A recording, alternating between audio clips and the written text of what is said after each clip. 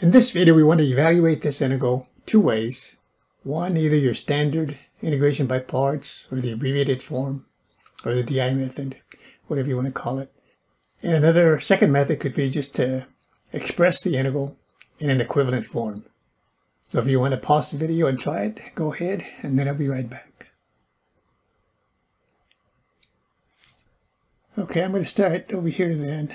Say 3 ln of x is equivalent to e to the ln of 3. And this is taken to the ln of x power. It's base c, and the natural log is base c, so properties of logs will tell me that this is going to be 3. So those are the same result. Properties of logs, or you can say because the exponential and the log function are inverses of each other. So what I'm going to do now is use that equivalent statement there. And right here I'm going to write e to the ln of 3. Remember that's the same thing as 3. And then that's taken to the ln of x power. This is dx. Just another way of writing this. This is 3, so this is 3 to the ln of x. Same thing. And now, powers of exponents, these are just exponents. The way this is set up, you can just multiply these exponents. So I can say this is e to the ln of 3 times ln of x, and I can commute those and rewrite it in this form. And I still got the integral here. So that's still the same thing. Multiply the exponents, and then over here multiply the exponents to get the same thing. This is dx. But then this in the parentheses, e to the ln of x. That's just x. Again, properties of logs. Base c, and then this is natural log base c. You get x. So this is x, ln of 3. And this is dx.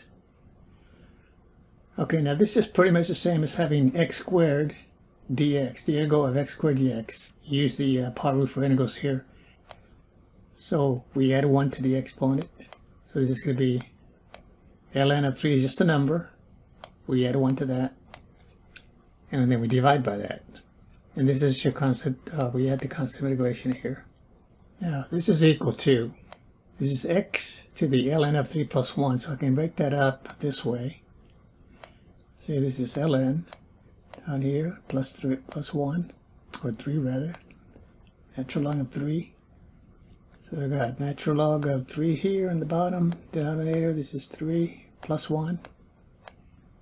And this is x to the ln of 3 plus 1. So I'm going to break that up and write it this way. This is just going to be x to the n of 3 and x plus your constant of integration. And but this is power 1 here. So just using your laws of exponents, x to this power of ln of 3 and x to power 1, we add the exponents to get the same thing we started out there. Exponent on x over here is ln of 3 plus 1. This right here, x to the ln of 3, from this statement right here, see this, we have equality. 3 ln of x equals to this. So this right here, in this step right here, this is x to the ln of 3, but that's the same thing as this over here. So I'm just replacing then x to the ln of 3 by 3 to the ln of x, and then we still have that x there in front, and that's over ln of 3 plus 1 plus the constant of integration. And if you were to take the derivative of this expression right here, you should get 3 to the ln of x. That's one way to check your answer. Now this of course is correct. This is the same thing here. It's just simplifying it based on what we did here. Okay, so this is one way to do it. Let's just clear this. And then the other way we can do it is use integration by parts. So I'm going to do it this way. I'm going to say, well, in integration by parts, we usually want two functions. Well, this will be 1 here, and then you can always multiply by 1. So the other one will be 1. So I'm going to let u equal to 3 to the ln of x. So du will equal to, and then the derivative of the exponential is the exponential using the change rule of the derivative of the exponent. So the derivative of ln of x is 1 over x. So this will be times 1 over x. I'm just going to put x here, and this is the x. And then v will equal to 1. And I should say dv is equal to 1. So v will equal to x. That's your setup. And then we put an equals here, and then using the standard rule for integration by parts, we start off with the first part of the answer is u times v. So u is 3 ln of x, v is x. We'll have x times this, or could have it the other way around, the x on the right side. So we have that. And then it's minus the integral of v, that's x, du. And du is going to be 3 ln of x over x dx. And now see, the x here and the x here will cancel. So what do we have here? We actually have the integral, well, we got the same thing as this. You got, because the x's cancel here, so I got the integral of ln of 3 to the ln of x dx. So it's going to repeat. So what we do, instead of going through this procedure again, we just say, well, this is one of these, and I forgot something right here. Can we go back to du here? This is ln of 3. For the exponential, the derivative of an exponential is the exponential times the derivative of the exponent, in the case ln of x, that's 1 over x, and then it's multiplied by the natural log of whatever the base is. Okay, so I need a ln of 3 here. So this is equal to then, so this is x then, times 3 ln of x. And then this, I got ln of 3 here. Remember, the x is canceled, so I'm going to bring this out. That's a constant, so I'm going to bring it outside the integral.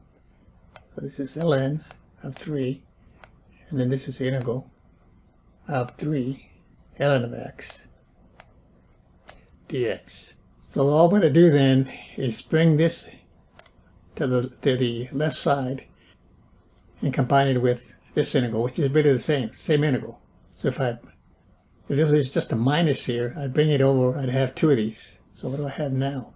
So in this case, I would have the integral of 3 to the ln of x dx. This came over, and this was 1, so this then, the coefficient of this one would be 1 plus ln of 3. And then I have left then, the only thing I have on the right side then is x multiplied by 3 to the ln of x. Of course, I got a constant of integration. I'll put that at the end though. So now I have this integral right here, and I've got this. So to solve for the integral of 3 to the ln of x dx here, I just divide both sides by this coefficient.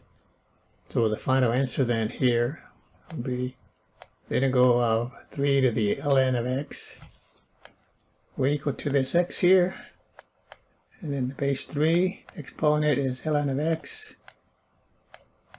and I divide by this coefficient over here, and that is ln of 3 plus 1, and then of course my constant of integration at the end, I'll put it here.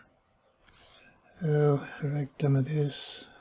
So final answer then, using the standard integration by parts, is the integral of 3 to the ln of x dx is equal to x times 3 to the ln of x over ln of 3 plus 1, which is the same thing we got using the other approach. Thanks for watching. We'll see you next time.